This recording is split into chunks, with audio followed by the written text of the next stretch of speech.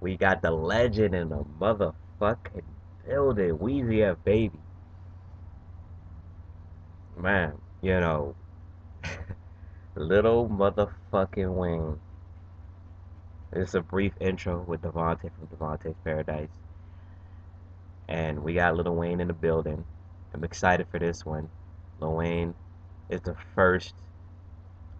No, let me rephrase that. He's not the first Little. He's the most memorable Little we got out there. All your little pumps, for those of y'all that are young, all your little pumps, all your little skies, little Uzi Vert, little Yachty. This motherfucker is a legend of them. Y'all need to remember this man. Now, a lot of people, most people know Wayne. Most people know Wayne. But most people don't know when Wayne really, really started with the Hot Boys in '98. So, we got The Block is Hot. You know, this man's a legend. I mean, like, this man has contributed so much to hip hop. Um, he could he he's the beating heart. This man is the beating heart to hip hop. I can say that with confidence. I mean, let's go over his accomplishments for a second, right? The Hot Boys, boom. He made Bling Bling popular. Okay. He made Little popular. He brought in Drake. He's the one that brought Drake to the forefront. He brought Nicki to the forefront. He brought Tyga to the forefront. He went to New York and started working with New York artists, giving them wider audience in the South. He started working with Joel Santana with the Dedication mixtapes. He's the one that popularized, really, really popularized lean and other drugs. You know, he's he sold 1 million copies in '08 with the Carter 3. Changed the whole game of hip hop. Let's go over The Block is Hot. So, we got his label mates on here. The Big Timers. The Big Timers is Birdman, Manny Fresh. You got Juvenile, BG, Turk on the album as well. Legendary, man. I gotta get my iPod. Oh, and then we got Papa Roo.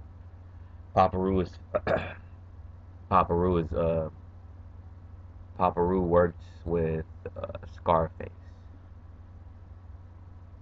So let's go over his second album, Lights Out, 2000. You know, did he have any singles? I don't remember the singles on there. It, I mean, obviously, it's probably The Block is Hot. We got a second album, Lights Out.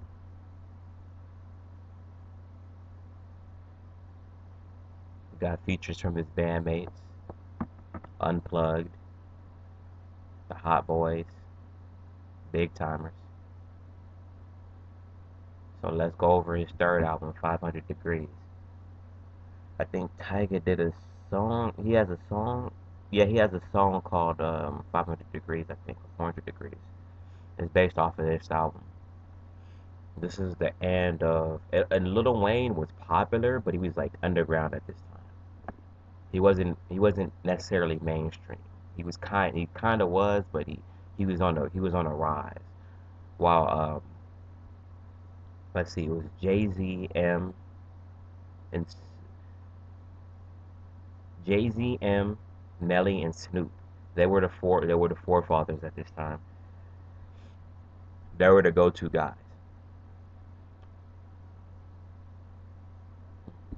Okay, so we got Big Timers, TQ, PD Pablo, Birdman, Black. I'm gonna go more into Black later on in the future. We got Manny Fresh, Tatizi, Christoph. Ooh, I know y'all see that unless this computer's going really slow right now. So, 2004, Lil Wayne's fourth album, The Carter. Now, Lil Wayne changed his style up and decided to stop writing and just go straight in the booth and rap from the heart. And we got the classic album. This is where everybody remembers Wayne from. Uh, nobody, most people don't remember Lil Wayne had 3 albums before he came out with The Carter. So I can go into this with a little more details. His label mates were getting disbanded at the time. He was on his own. He came in with the song Go DJ. You know,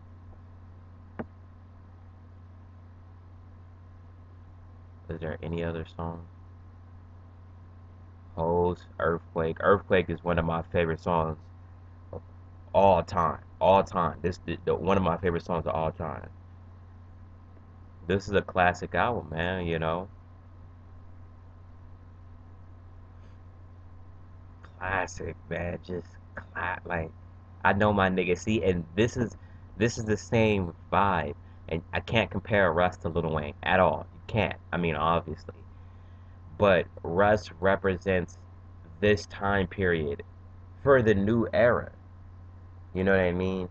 Most people are used to the drug rappers and the drug things. And for all of us that used to listen to hip hop back in the day at this time in '04, Russ is that new version of actual music, not just drug rap, you know, trying to be a tough guy, drug rap, you know. And I know some of these niggas talk about their experiences, but this is what us old hip hop heads.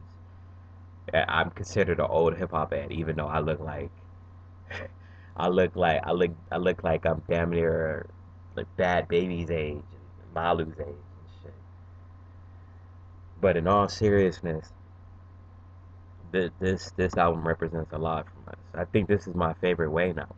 The Carter, the original Carter is my favorite Wayne album. Not the Carter 3, not the Carter 2. The Carter 4 is okay, but the Carter, I think it's Wayne's best album. The original Carter. Now we got the Carter 2. He went in a little harder on this one. This album's dope too, though. Let's go over the features, right? Oh, so we got Fireman. Fireman's on this joint. Carter. I remember I was in high school one time, and there was some guy. There's some guy in my. I was in this Japanese class. I think I was in about 10th grade.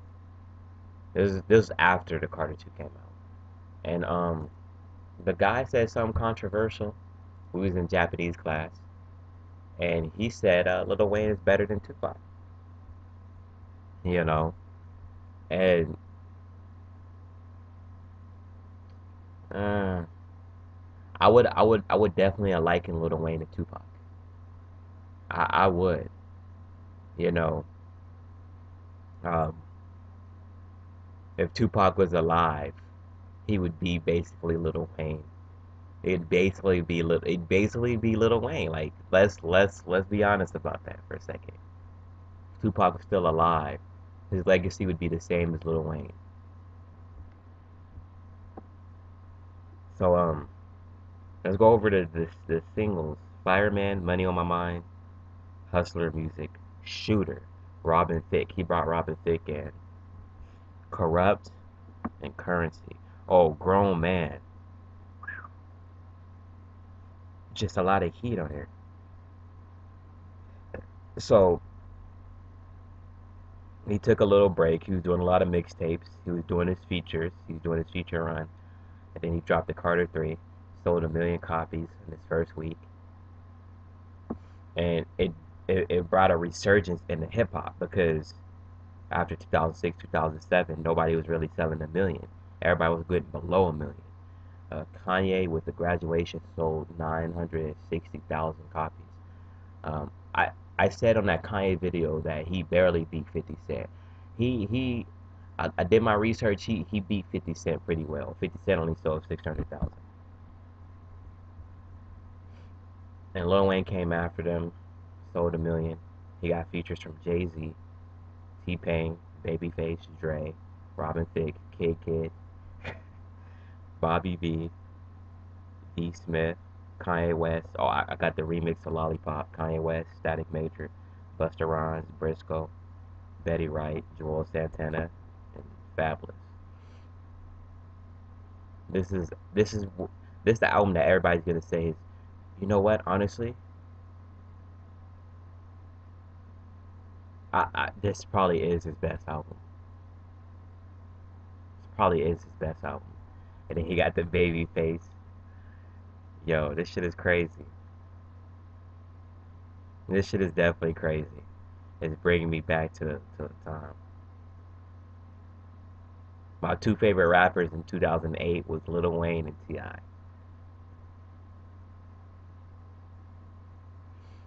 So now we got Rebirth, his rock album. Dope ass album. At this point, he became the biggest thing ever. He carried Young Money on his back, and or he carried Cash Money on his back, and he created Young Money. He brought in Drake, Nicki, Tyga, Gutta Gutta. I almost said Ty Dolla Signs. Oh shit. Oh, that. Gutta Gutta, J Mills, Lil Chucky, Lil Twist, Chanel, Mac Marion's the president. I think I got everybody. But let's go over this then they did the Young Money album. Lil Wayne did 2 albums, Rebirth and I'm Not a Human Being. He started with Rebirth. We got Chanel. He got a feature from Eminem. He got Kevin Rudolph. Uh, Kevin Rudolph was Cash Money. He wasn't Young Money. He was Cash Money. Nicki. Then we got I'm Not a Human Being. He got Drake on there. Oh, T Streets. Damn, I forgot about T Streets. Didn't even fucking rap, but he was on Young Money. Was he? Wow. And we got Lil Twist. We got Jay Sean. We got J Mills, Gutta Gutta, Tyga, Lil Twist, and then I added Never Get It on there. Man, it brings me back, man. I'm in a unique place as far as just like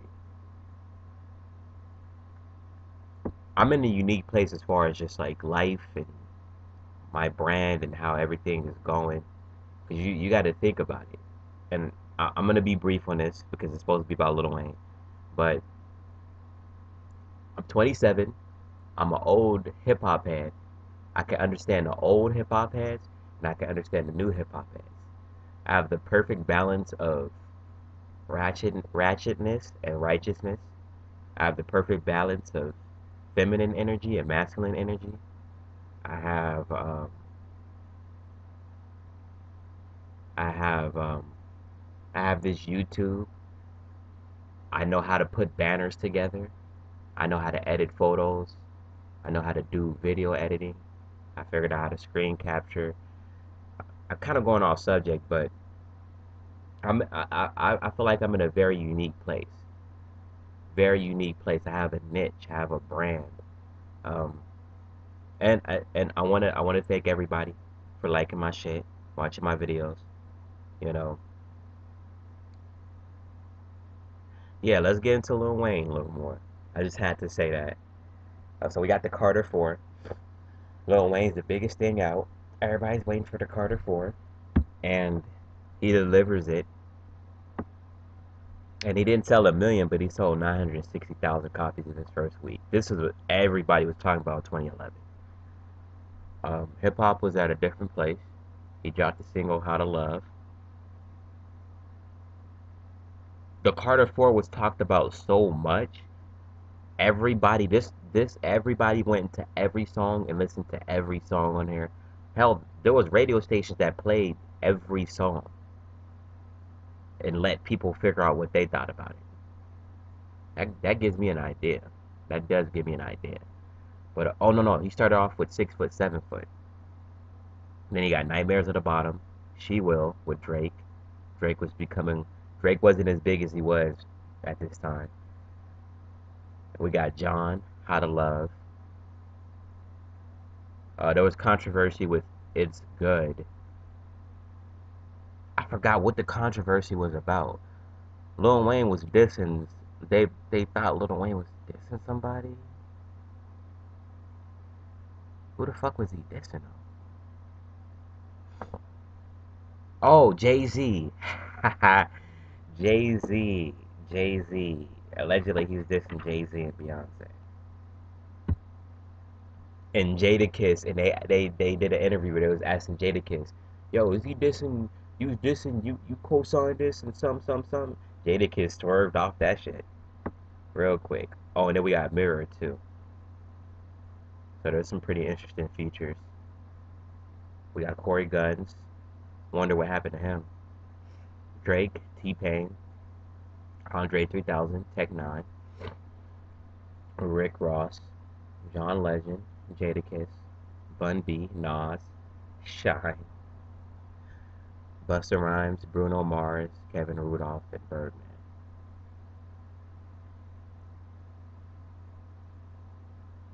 Um, the Carter 4 was Lil Wayne's peak. Once you see, and this is how it goes. Once you get to your ninth album, I mean, the Game and Jeezy saw it. By the time you get this is how it goes. This is how it goes.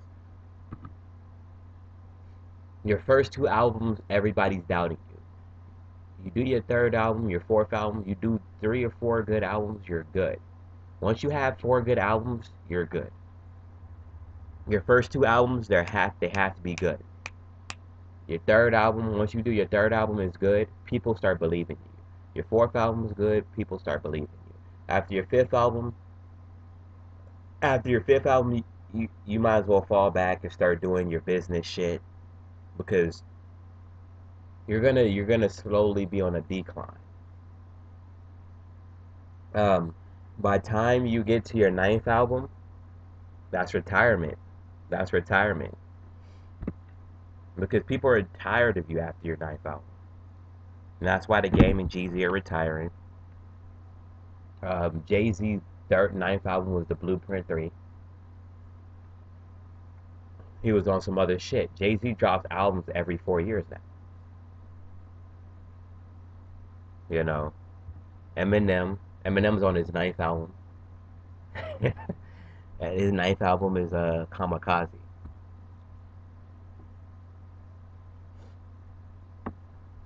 So we got I'm Not a Human Being. 2. I don't think it did nearly as good as the Carter 4. People still fuck with Wayne, but they're like, okay. He's a legend at this point. We're done with him. Let me go over the features. Boo, 2 Chainz, Gutta Gutta, Juicy J, Detail, Soldier Boy, Gunplay, Future, Trina, Shane Hale, Nicki Minaj, Corey Guns, Dre, and Big Sean. Yep, so it's a pretty dope album. People are still fuck with it, but you know. Oh yeah, what are the singles? My Homies. He remixed Hot Revolver. It was supposed to be on Rebirth, but he decided not to put it on there. I like this version too. Um, America, another single. Love Me, another single. I think Beat the Shit is another single. I hear Curtains a lot for some reason. I guess people really like that song. Okay, so Lil Wayne and Birdman after that had a falling out. Um, Lil Wayne had to handle some business shit. He wasn't handling it. His team was handling it, and it took him from I'm Not a Human Being to Carter 5. It took him 5 years to handle that shit. So he dropped the Free Weezy album because he couldn't drop any music really like that. And let's go over the features. Jake Trough, Hood Baby, Leia Hayes, Corey Guns, Capo, Junior Reed, BB Burelli, Euro, Wiz Khalifa, Jeezy.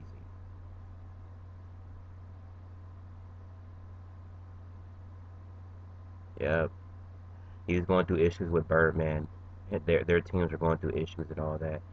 And he had to wait a whole 5 years to drop the Carter 5. I don't think this is going to be his last album. This is his 12th studio album. Yo, the only people that have 12 studio albums is Jay-Z, Snoop, and E40. Jay, Snoop, and 40. Jay got 13 albums, E40 got 14, and Snoop got 16. So Lil Wayne, once you do 12 studio albums, you're like Hall of Fame type shit. But let's go over the features. XXX Tentacion, Don't Cry. I'm sorry, I don't like this song. It might grow on me. I don't know. Sometimes I like it, sometimes I hate it. It's a very confusing song to me. XXX Tentacion died tragically, and I was listening to his Question Mark album. I liked it. I liked it. I was going into it before he died. We got 2 Chainz, Swiss Beats, Travis Scott. I got a Can't Be Broken version with Halsey, Nicki Minaj, Kendrick Lamar, Sosa Man, his daughter.